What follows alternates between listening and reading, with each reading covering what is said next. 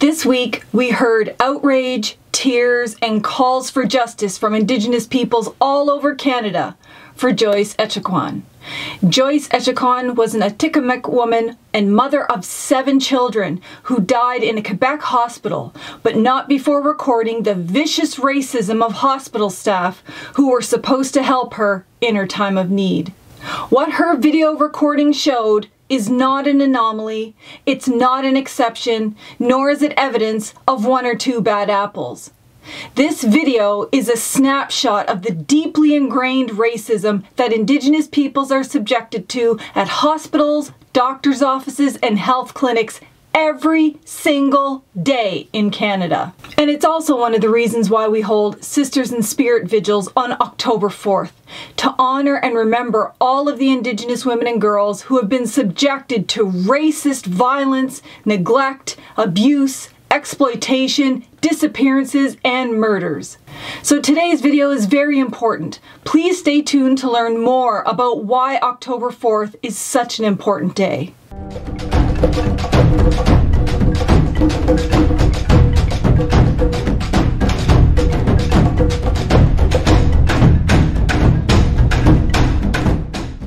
Welcome back, warriors. Kwe Tansei Sego. Hi, my name is Pam Palmater, and welcome to my YouTube channel where we focus on educating the resistance and inspiring the next generation of warriors to help us save our peoples and the planet.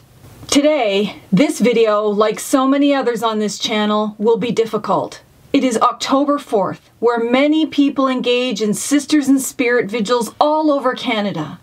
The vigil started about 15 years ago as a way to both honor the lives of murdered and missing Indigenous women and girls, but also as a way to draw attention to the issue and pressure the government for urgent action.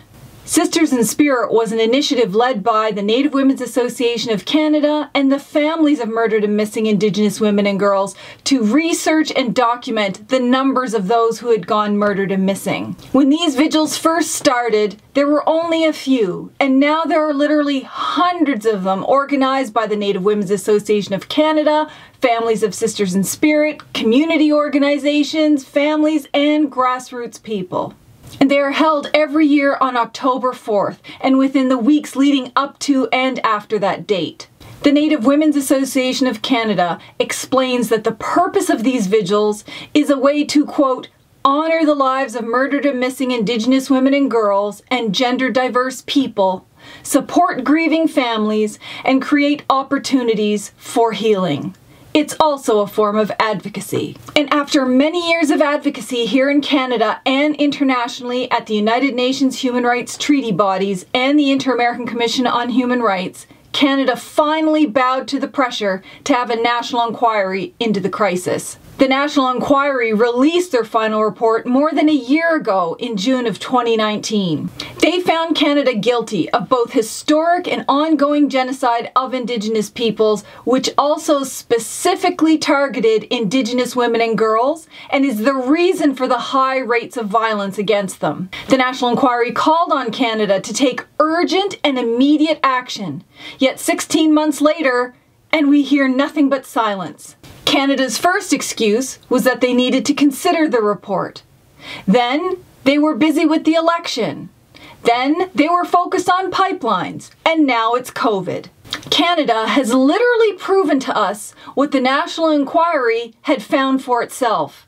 That all levels of government and society treat the lives of Indigenous women and girls as less worthy and as a result are given the lowest priority attention in Canada.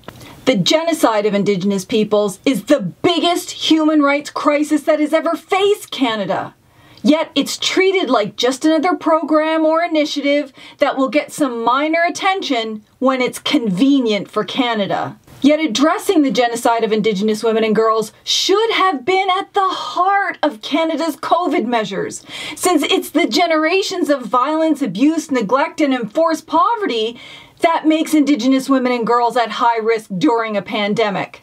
In other words, for Indigenous women and girls, and indeed all Indigenous peoples, remedying genocide is the best prevention during pandemics.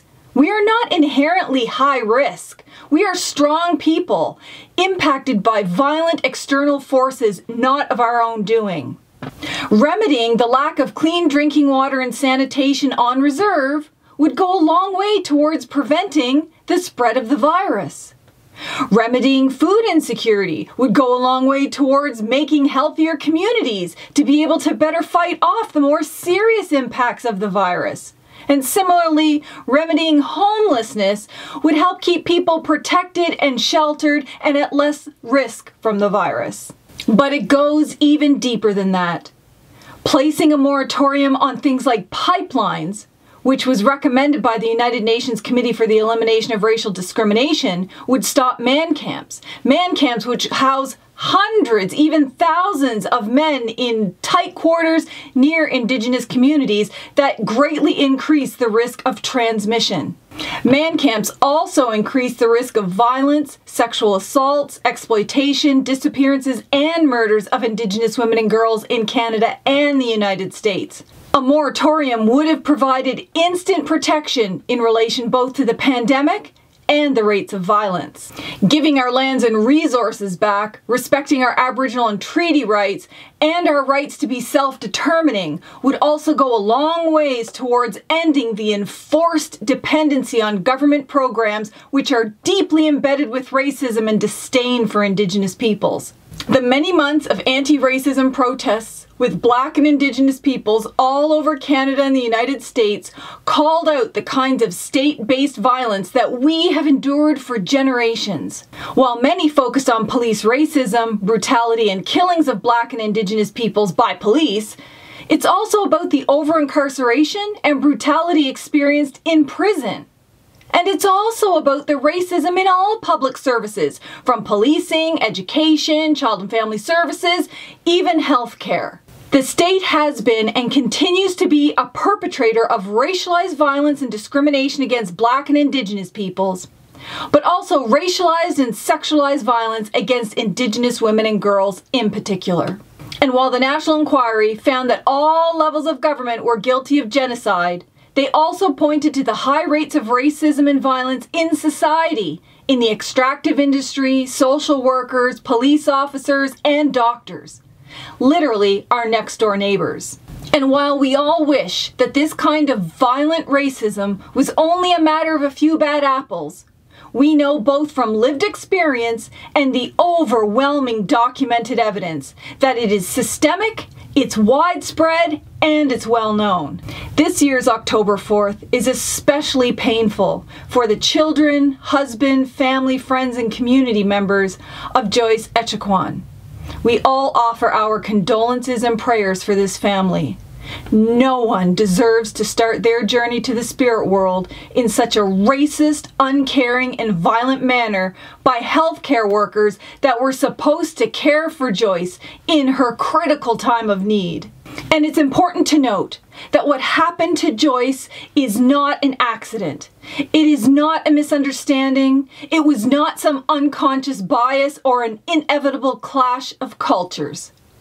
The Minister of Indigenous Services Canada, Mark Miller, spoke out and explained that the best case scenario was that Joyce died at the hands of a racist. And the worst case scenario is much worse and makes you think about criminality. What happened to Joyce is an act of blatant racism, neglect, and abuse. To blame an Indigenous woman for her urgent medical condition. To complain that they would have to pay for her care.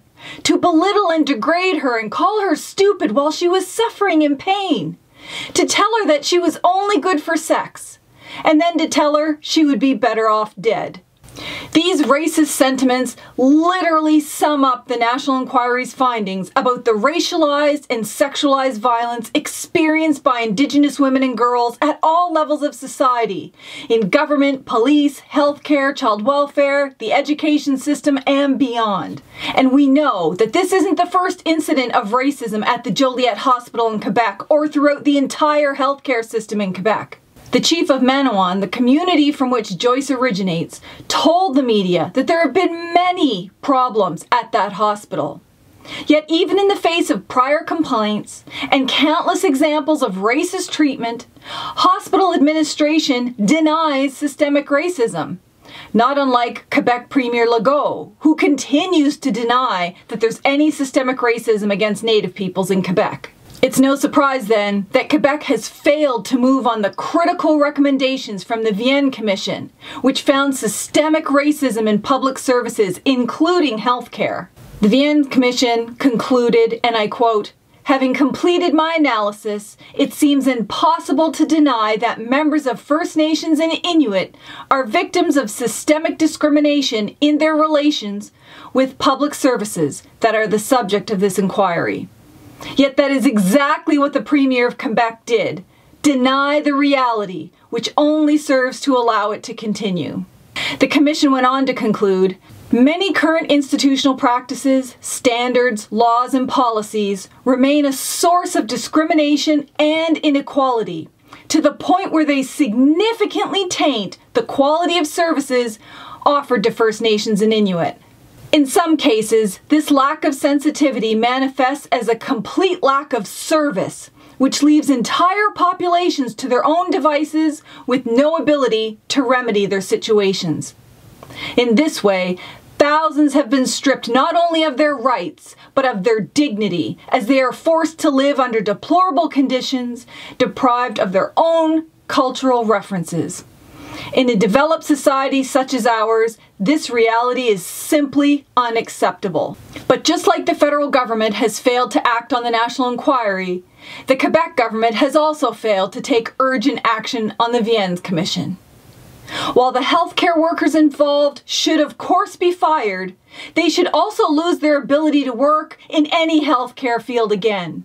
But it would be a mistake to think that only those workers are culpable.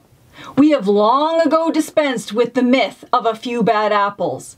Many Indigenous peoples have shared experiences of being denied treatment or access to hospital care under the racist presumption that they were drunk or that they caused their own situation. Many Indigenous women fear having their children at a hospital because of the high rate of social workers who apprehend their babies at birth, something which is at crisis levels in the province of Manitoba. Women and girls have been forced or coerced into being sterilized or having abortions, which is the subject of an ongoing class action.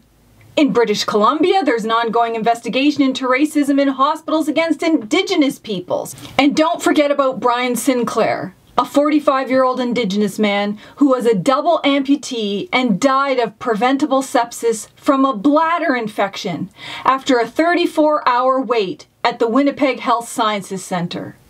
He was literally ignored to death despite pleas from other patients to help him. Racism kills. It kills our children, our men, our women, our elders. And not just culturally, socially, and spiritually, but mentally and physically as well. Racism is a form of violence that has been oppressing, dispossessing, and killing Indigenous peoples since contact. And it's not the exception, it is the rule. Nor is it hidden, unknown, or just newly discovered. Racism against Indigenous peoples has been studied and measured with precision for decades. There are countless coroner's reports, inquests, inquiries, and commissions that have presented both the evidence and the ways to remedy the racism and save lives. Yet every time governments, institutions, agencies, and individuals choose not to stop the racism, choose instead to neglect, abuse, exploit, oppress, dispossess, and underserve Indigenous peoples. In this way, they are all complicit in the lethal outcomes. And this is why October 4th vigils are so important. It's about supporting the families and communities, ensuring that the lives of Indigenous women and girls like Joyce Echaquan and Tina Fontaine are never forgotten. October 4th serves to remind Canada that Indigenous women and girls are loved, they are a part of their families, their communities, and their nations. Indigenous women are powerful. They are life givers and caretakers, as well as warriors and protectors. They are the heart of our nations and have served our families, communities, clans, houses, villages, and nations as political strategists, negotiators, advisors, educators, and leaders. Despite the generations of genocide and violence, Indigenous women continue to engage in acts of resistance against colonial oppression, act in cultural resurgence in our communities, and contribute to the revitalization of our languages, cultures, autonomies, and nations. Indigenous women are on the front lines of the resistance, alongside of our men, children, elders, and our allies, protecting our peoples, our lands, and our waters. We value and respect these women. If Canada and the world even hopes to have a future, they better step up and protect these warriors, as they are the best hope we have at saving this planet and ensuring that we all collectively have a future. Rest in strength, Joyce Echaquan, Tina Fontaine, Eisha Hudson, Chantal Moore, and all of our sisters. Till next time, stay alert, warriors.